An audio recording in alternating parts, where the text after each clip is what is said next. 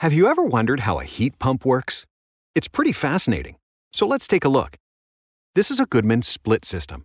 It's called this because it's split into two different components: the heat pump unit, which sits outside, and the air handler unit, which sits inside.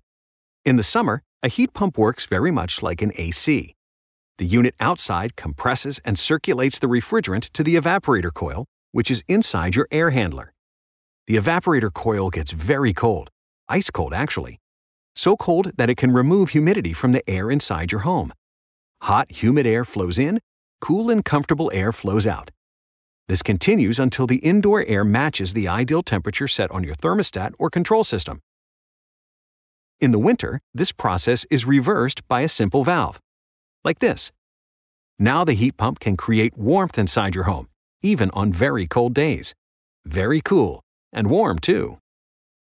Thank goodness for Goodman.